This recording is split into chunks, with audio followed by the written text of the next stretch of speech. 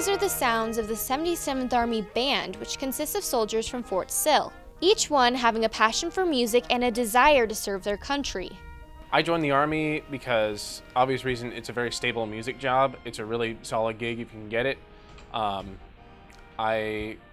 It's a great way to serve my country, and I can keep the tradition of military bands alive. Their job is to provide music throughout the spectrum of the military. This is a unique job. We have an important mission.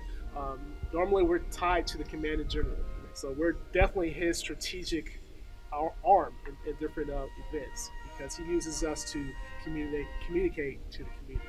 There's a lot of basic training graduations on Fort Sill, a lot of officer courses, leader courses, non-commissioned officer academy, stuff like that, because that's what this post does. Different posts will do different things. Biggest question I get, oh, what do you guys do all day? You just play instruments?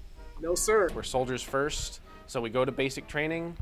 We have to do push-ups, we have to run, we have to do sit-ups, we have to do all that good stuff. We have to train on our weapons. You also have a secondary job. All of the Army bands are self-sufficient units, so you'll be in administration or operations or something like that to keep the band going logistically.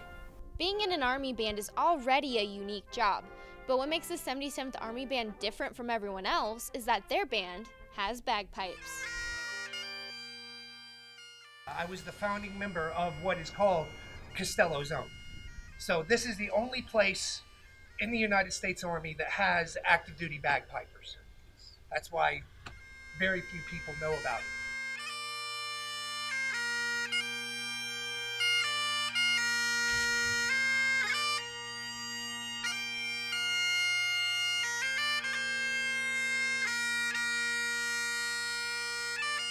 In Fort Sill, Oklahoma, for the Met Report, I'm Miranda McHodgkins.